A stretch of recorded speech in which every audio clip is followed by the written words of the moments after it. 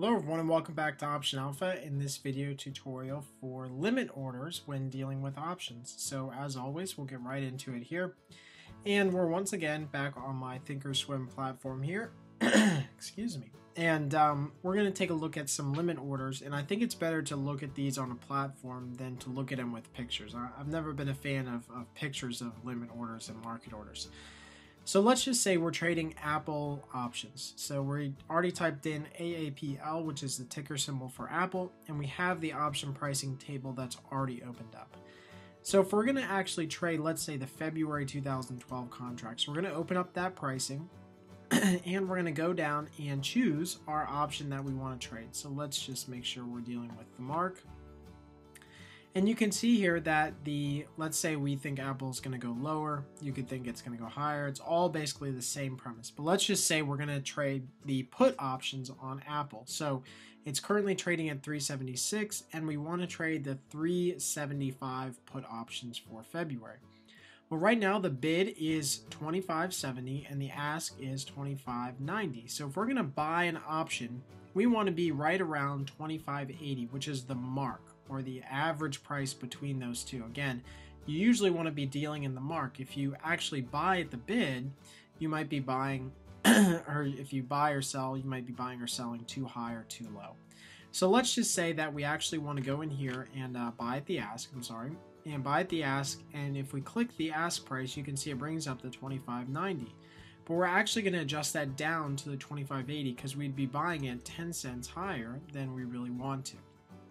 So now we have our price of 25.80, which matches up with the 25.80 mark in the current market.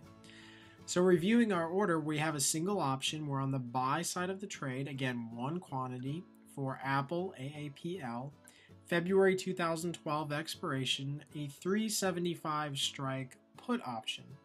Now here's where the limit order pricing comes into play. You can see that my order type here, I have a lot of different order types I can choose. I can choose market, limit, stop limit, etc. And we've gone over videos on all of these different orders.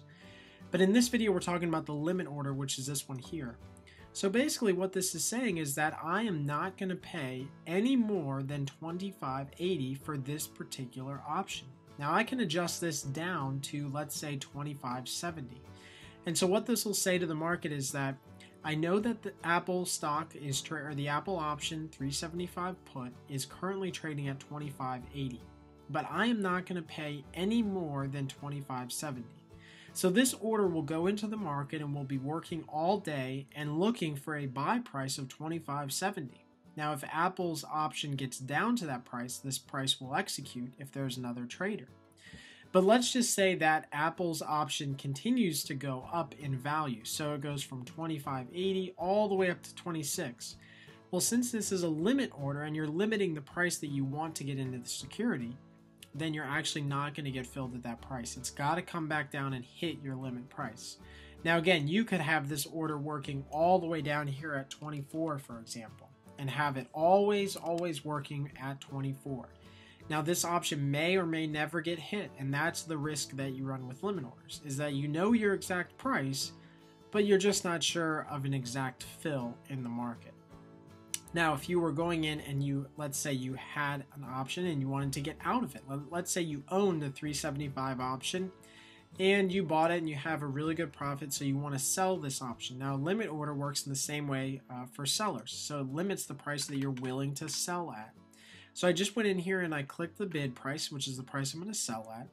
Again, the mark is 25.80, but you can say to yourself, I don't want to sell this option unless it's worth at least 26.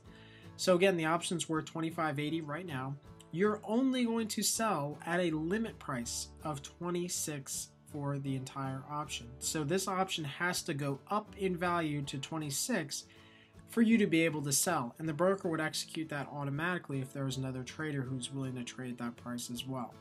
Now again, the risk you run when you're getting out of an option or selling an option is that the option price never runs up to that price point. So you put a limit price in of 26, the market is currently trading at 25.80, and the option never gets to that price point. And then you could actually have to adjust your limit price down, whereas you would have gotten out of the option a lot sooner. So that's the basics on limit orders. They're fairly simple. As always, you can enter these orders for the market day or GTC, which is good till canceled. Most of the time I order or enter my orders GTC because I know that I want to get into the position. It's just a matter of time. And if the option price doesn't get hit, then I'll come in here and I'll adjust the limit price going forward. Hey, thanks for watching this video from Option Alpha. As always, we invite you guys to come back and check us out at optionalpha.com. And if you like this video, please share the video with any of your friends, family, or colleagues on your favorite social network.